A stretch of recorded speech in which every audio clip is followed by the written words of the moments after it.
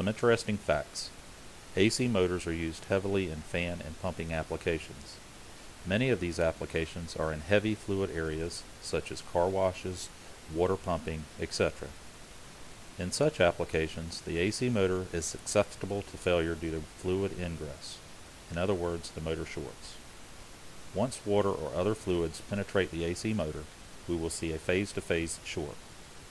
Another common fault is phase-to-ground faults. When run across the line off of a standard starter, these short-circuit faults blow the protection fuses or trip breakers. When a variable frequency drive is running a motor, a phase-to-phase or phase-to-ground fault also shorts the VFD's output. In most cases, this short will cause a catastrophic failure on the VFD's output transistor section. In other words, it fries the VFD. The result is an added downtime due to a failed motor and now a failed VFD.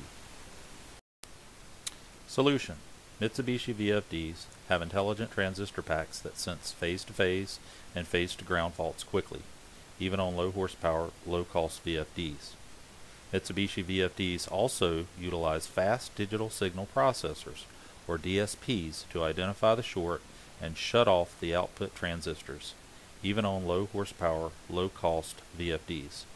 This protects the VFD, fix the motor short, reset the fault, and you're up and running again. So how do you set up ground fault protection on a Mitsubishi VFD? First, stop the VFD. On the VFD's HMI operator panel, hit the mode button until the parameter mode indication comes up and it should say P0. Turn the rotary dial on the same operator panel until the display says P249.